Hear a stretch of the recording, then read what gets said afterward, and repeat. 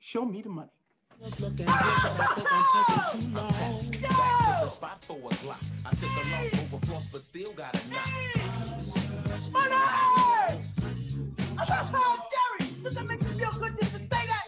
All right, show me the money time. NFL picks, wild card weekend. Joining me today on the line, somebody talked to back in week 2, a big Tampa Bay Buccaneers fan. Charlie Borges is back. Charlie, how are you? I'm doing good, Mike. How are you? Doing pretty good. Did you like my sign there? Yeah. You always come up with Got the props. Yeah. So it's been a while, man. How you doing? I'm doing all right. The Bucs, they're in the playoffs for the first time since my freshman year of high school, and then currently 27. So it's good to be back in the postseason again. Yeah, I mean, considering my team now is at the longest playoff drought in the NFL, I don't envy you. Well, I mean, I'm a Mets fan as well, so it's been a while since I've seen any success. I'm a Devils fan. It's been since 2003 since they last won a cup. I was a New Jersey Nets fan, and they left the state, so I deserve something positive in the sports world. That's all I'm going to say. You got Tom Brady. That's a good start. Yeah, and he panned out pretty well. He did. So, I mean, we got to see year 1 of Tom Brady threw 40 touchdown passes the first time forever. So, as somebody who's watched this team game in, game out, what'd you think about year 1 of Tom Brady?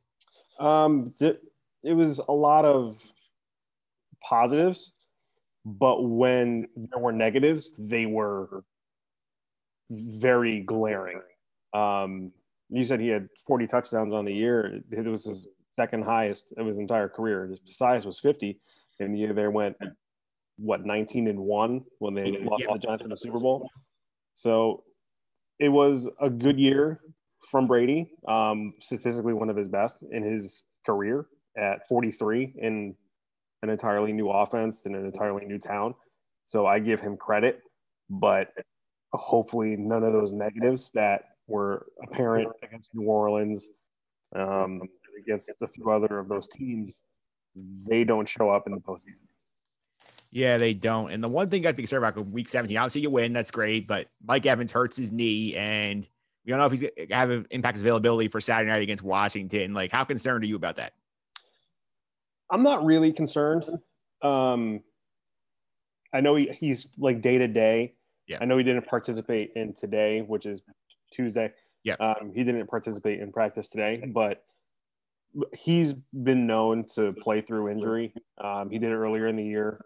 He's had a foot issue. I think it was his ankle, and it was very noticeable in a few games earlier in the year when he was jumping for passes. He'd land on or try to land on one ankle and not the other. But he still played. I believe he played every game this year.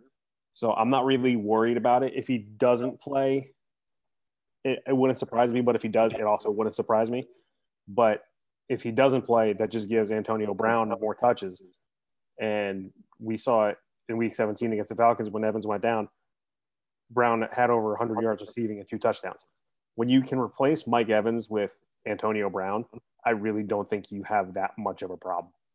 Yeah, that's true. And this way they get the matchup on the road against the Washington football team. And I think this could be a closer matchup than people think, just because they have that pass rush, and Tom Brady's not a big fan of having to deal with teams that can rush with just 4.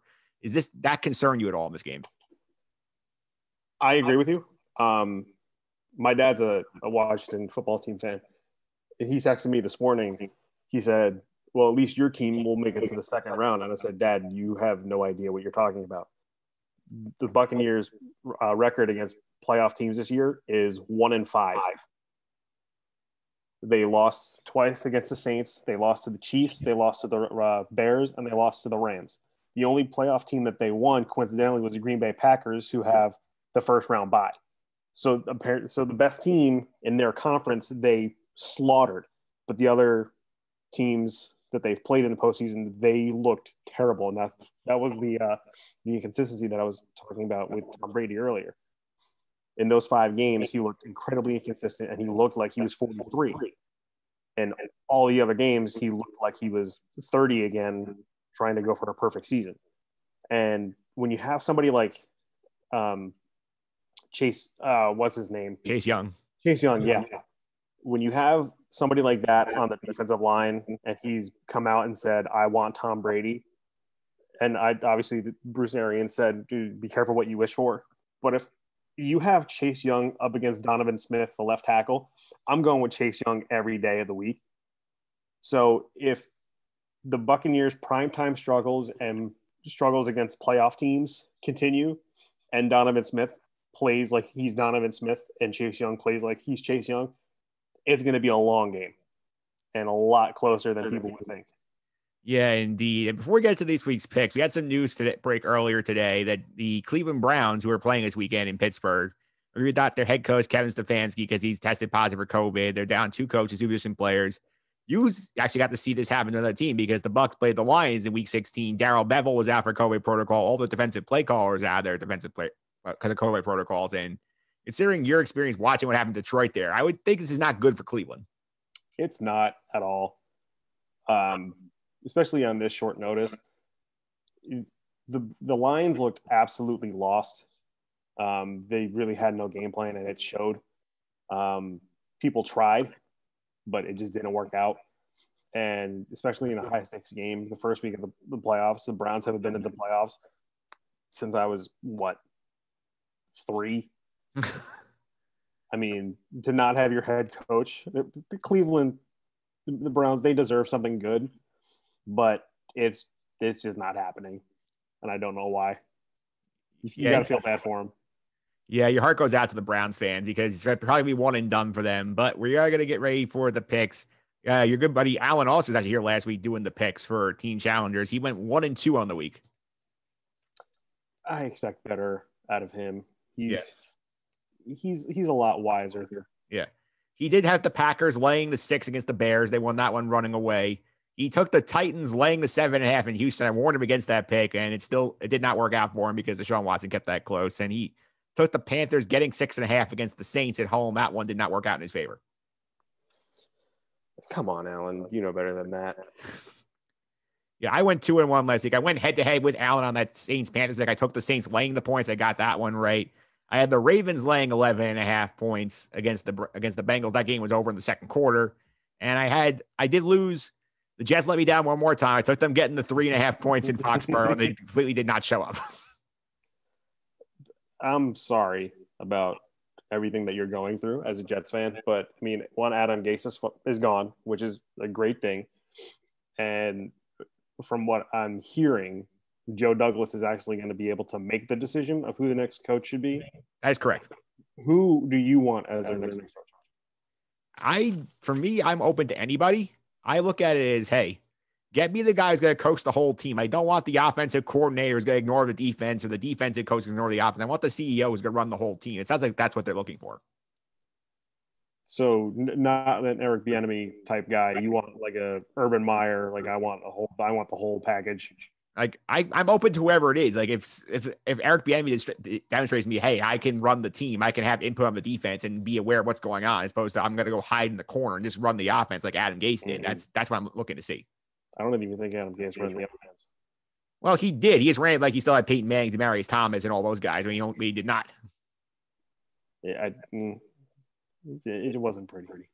No, it was not. And on the year with the picks, Team Challengers had a respectable year. They went 26-24-1. I went 30-21, so it was a pretty tight year. What is it normally like? I've won all 3 years I've done this, but the spread has gotten much closer because the Challengers stepped up their games. Well, hopefully I can bridge the gap just a little bit more. Yeah, we are going into the playoffs here. We're going to pick all 6 games of the week here. So, Charlie, I'm doing some heavy lifting on the podcast here.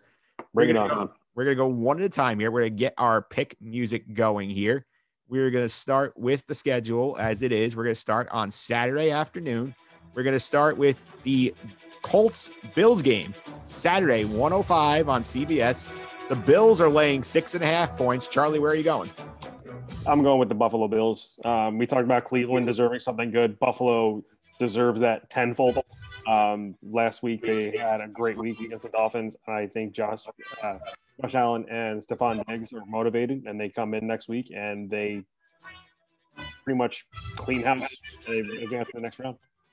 I'm right there with you. I'm taking the Bills too, laying the 6.5 points. This is one where I feel like the Bills look like the best team in football right now. I mean, you take away the Hail Murray loss to the Cardinals, they could have won 10 straight games to end the season. They're peaking. And I don't like the way the Colts have played down the stretch. I mean, they could have lost twice to the Texans. They struggled to beat Jacksonville. They collapsed in Pittsburgh. I think this will be a game where the Bills end up winning this one, running away. Next up, we are going to Saturday, 4:40 on Fox. Rams at the Seahawks. Seahawks are laying 4 at home. Charlie, where are you going? I'm going with the Seattle Seahawks. Russell Wilson has been the model of consistency in the NFL the last couple of years at the quarterback position. And his experience with the postseason will outshine Jared Goff. Is he still hurt? We don't know if he's going to play yet. Well, there's another question mark right there. So the easy bet right now would be the Seattle Seahawks.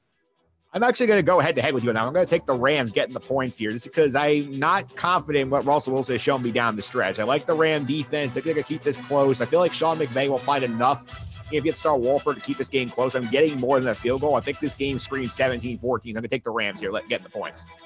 Well, I wish you good luck with that one, sir. I do. Next up, we are going to your game. Saturday night, Tampa Bay Buccaneers at the Washington football team. The Bucs are laying 8.5. Are you taking your own team? Every fiber in my being is telling me not to, but I am anyway. I believe the Tampa Bay Buccaneers will. I think they're going to squeak one out, even though they're giving 8.5. The Washington football team is definitely going to cover that. I think they win by a field goal, maybe 5 points.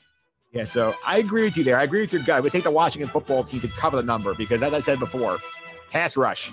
Tom Brady has trouble with teams that can rush 4. Washington can do that. Washington at home is going to be dangerous. And the two teams that have won recently, home division games, sub 500 records, they've won the first games. That's something I would be terrified of. I'm a Tampa Bay fan. So, including Arians over Rivera over Arians 2014. The last 2 times the Buccaneers have been in the playoffs, they faced an NFC East team, and they lost both times. The last time they were in the playoffs, they lost to the Giants. The time before that, against the then Washington Redskins, lost that game. So history may repeat itself, but I think Tampa Bay will do it. All right, so we're both taking the football team getting the points here. Next up, Sunday afternoon, 1:05 on the ESPN Megacast. Ravens at the Titans. Ravens laying 3.5. Where are you going, Charlie? I'm going to take the Tennessee Titans. They're home. They're the underdog, even though they're at home. This is kind of one of the easier picks for me. I just love Derrick Henry, and I love what Mike Vrabel's done with the Tennessee Titans. Lamar Jackson's going to have to wait one more year. And next year, I think next year the Ravens, they'll make it to the Super Bowl next season. But now is not their time. I'm actually going head-to-head to you here again. I'm taking the Ravens laying the 3.5. It's a team that's red hot down the stretch. They've won 5 in a row. They've blown out 4 teams in a row, and I just can't trust that Tennessee defense. I know that the offense is phenomenal, but they have been giving up points left and right down the stretch. Baltimore has been red hot. J.K. Dobbins running game. Lamar Jackson's hot. I think they get the playoff win here. I think they can cover the 3.5. I think it's a 7-point win for the Ravens. So we're going opposition once again. Hey, maybe I can bruise that gap.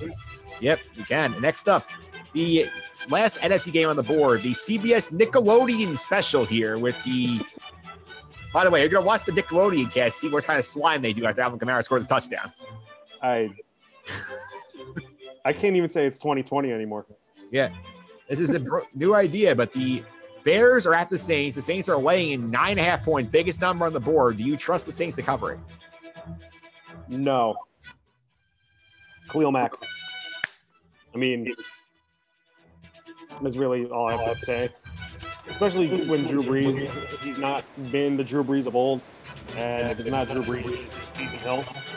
I mean, I think the Saints win, but the Bears are able to cover. It's going to be, once again, the 2 NFC South teams. A lot closer than people would think. Yeah, this one is the trickiest one for me to pick because I know that the Saints are the much better team. I know it's tough for me to bet on Trubisky. I know this is also me thinking last year when I had the Saints thought they were going to cruise past the Vikings the first round. They lost at home in the Superdome. But I'm going to take the Saints here. I just can't put my faith in Trubisky going on the road against that defense. I feel like it could make some big turnovers. I think the Saints will find a way to win by double digits. I think that's what I'm going to do. I'm going to take the Saints. I'll lay the points, but I can barely see a scenario where you get that right and the Bears end up covering. So there's something about Drew Brees, and I know that he's retiring after this year, but there may be a little extra motivation for him there, but there's just something about it. I can't put my finger on it. That's it. And last one, Browns Steelers Sunday night at 8:15 on NBC. This game started as a 4-point spread for the Steelers, grown to 6 since the Stefanski news broke. Who are you taking? Prior to the news, I was taking the Browns, but now I am taking the Pittsburgh Steelers, even though the Steelers struggled mightily down the stretch. I think without a head coach, you can't really operate. Somebody could step in and surprise people, but Mike Tomlin will have his team ready, and Ben Roethlisberger will be there after taking the week off. So I got to go with the Steelers at this point. I'm right there with you. I was taking the Steelers even before this news broke. I'm more confident about it now. Not having a coach is a big deal for Cleveland. Plus, people forget that Pittsburgh is very, very good. They have a tremendous defense. I think they found themselves in the Week 16 game against the Colts. They remember who they were offensively, found a way to win the game. Week 17, their backups almost beat Cleveland full strength and in Cleveland. And now they're going back to Pittsburgh. Cleveland's down a coach. They're down some key players. I think the Steelers are going to win this game by at least a touchdown and break the Browns' hearts again, because the last time the Browns in the playoffs lost at Heinz Field, first round 2002. I think it's going to happen again. I wish the Browns fans all the luck in the world. I just don't see it happening. I do not either. So to reset the picks here, starting with the Saturday game, Bills laying 6.5 against the Colts. Charlie and I both like the Bills. Saturday afternoon, Rams Seahawks. Seahawks laying 4. Charlie is laying the points with the Seahawks. I'm taking them with the Rams. Saturday night, Bucks Washington. Bucks laying 8.5. We are both taking the points with Washington. Sunday, game 1, Ravens Titans. Ravens laying 3.5. I will lay the points with the Ravens. Charlie's taking them with the Bucks. With the Bucks, with the Titans. Bears Saints. There are too many games this round, but we'll keep going anyway. Charlie is taking the points with the Bears, getting 9.5. I will lay them with the Saints, getting the 9.5. And finally, Steelers Browns on Sunday night. Steelers laying 6. We are both taking that. Those are your picks for Wild Card Weekend. And that's probably the biggest week I'll ever do on the picks, because I feel like it's so many games. Well, next week there's 4. 4? Yeah. So 8. And then we're doing 4, 2, 1 the rest of the way. Not bad. Math. Yeah. Broadcast majors. We don't do math unless there's statistics. Yeah, unless you're trying to figure out what resolution you got to set the camera to. That's the only math you figure out. Yeah, that and when I was doing live broadcasts before, we realized that there were live stats on the website. We would take notes by hand.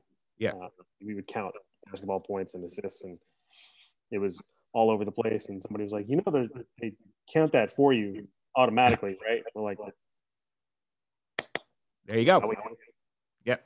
So anyway, those are the picks for this week. Next week, I'm going to be joined by Sports Grace Alex Wasana. We're going to talk more about that Steeler-Brown game. I was a big Steelers guy, so I feel like feel confident that he'll be talking to you about a Steeler win this time. A lot of my friends are Steelers fans, and I hope the best for them. Do you, though? I do. Because the last couple of years have been a lot of failed expectations, I think it was 2 years ago when they were supposed to win the Super Bowl with Le'Veon Bell and Antonio Brown, and both of them were gone. Yep. And they lost in the last game of the season.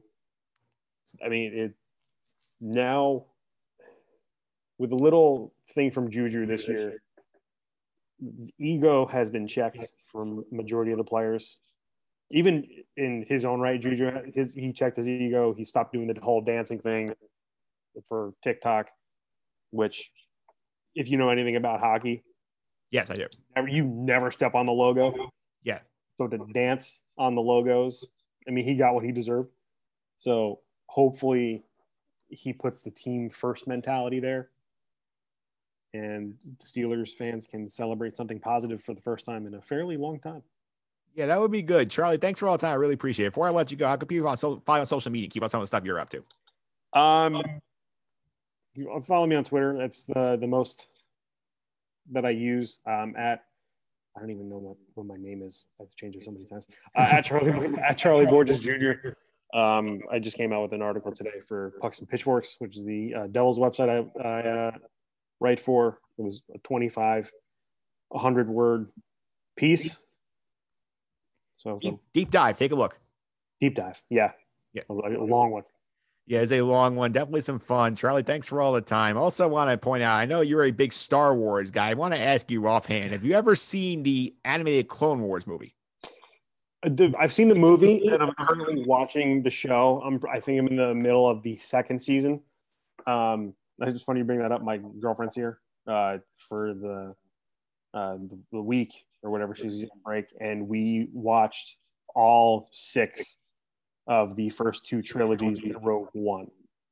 And Nice. I asked her what her rankings were, and I don't agree with them, but I'm just happy that she's been able to watch all of the movies. And I don't know if I'm going to show her the new trilogy, the Disney trilogy. Yeah, that's a little tough and go, because I mean, like, that's one where kind of like I would watch 7. I think 7 is fine. 8, I think you experience, and if she's into it, go to 9. But otherwise, you can say, forget it. We don't have to worry about that last one. That's what I said. I think we're going to watch 7, but 8 and 9 she can do it on her own time, because I've seen them twice.